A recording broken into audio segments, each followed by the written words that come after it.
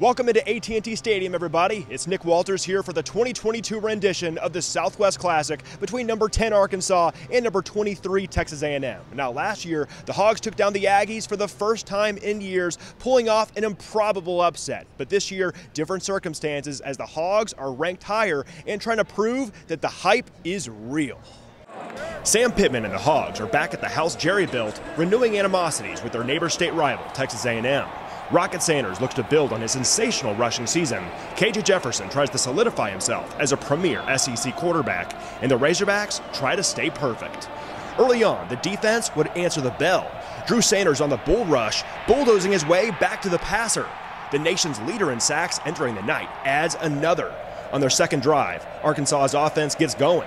Nobody's spying KJ, and he makes the Aggies pay, taking open space for a 26-yard chunk.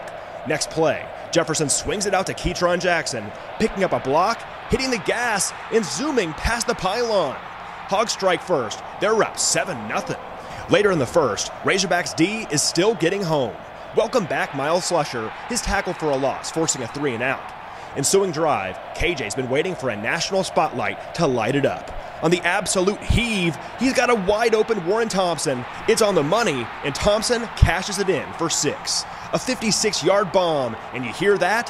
Thousands screaming Woo Pig Suey, and the scoreboard screaming 14-0 Hogs. In the second frame, though, a big momentum shift. Pushed back to their own end zone, Devon Achane breaks it loose on the edge, going 63 yards until he's finally taken down. On a third down, Max Johnson finishes it off, tossing it up for grabs, and Evan Stewart is underneath it. Aggies cut the deficit to 7 and take the momentum, but the Razorbacks offense is back in business. KJ connects with Jaden Hazelwood to move the chains. On the goal line, Hogs so close to points they can almost taste it. Jefferson on the keeper and going aerial, but the ball pops out, ricocheting into an Aggie's arms. Rocket Sanders catching up and corralling Tyreek Chappelle, but A&M has a hot potato. The exchange goes to Richardson, and he's got a runway down the sideline. A disastrous turnover by the Razorbacks, and the Aggies take it all the way back for 97 yards, all the way to the house. It's a tale of two quarters, the first half ending with Arkansas holding on to a 14-13 edge. But out of the locker rooms, the troubles continue. Achane cuts it back and barrels his way past the goal line. The Aggies take their first lead of the ball game, up 6 early in the third. The Razorbacks give up 20 straight points since leading big, and Hog fans are starting to sweat like pigs. Fast forward to early in the fourth, and Arkansas trails 23-14, but the Hogs get their swagger back. Rashad Dubinion fights for the first. KJ Jefferson using his legs as weapons on the QB draw, falling forward and into the red zone. With goal to go, KJ on the QB option this time, pulls it and tucks it, faking a man out and skips his way in for the tutty.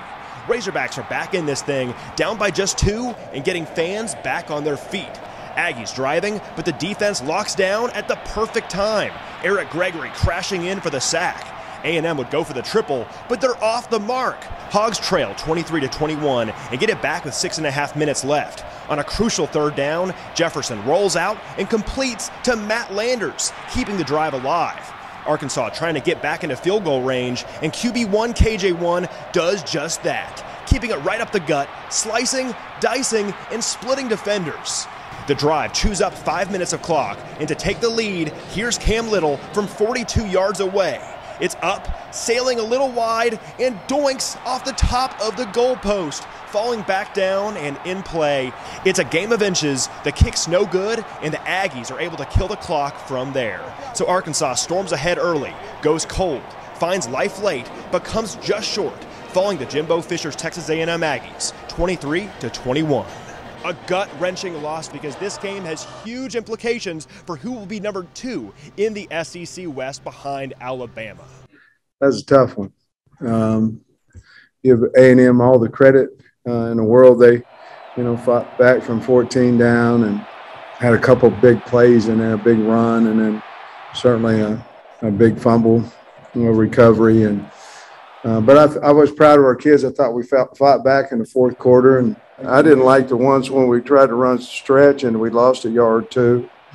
I didn't like the passes that we overthrew. I didn't like those. I didn't like whenever we ran inside zone and we got a yard. I didn't like them either. We got an offensive coordinator, a damn good one, and whatever we decide that we're going to do, we do it as a staff. And and I wish they'd have worked, but they worked in practice, and I'm not questioning his calls.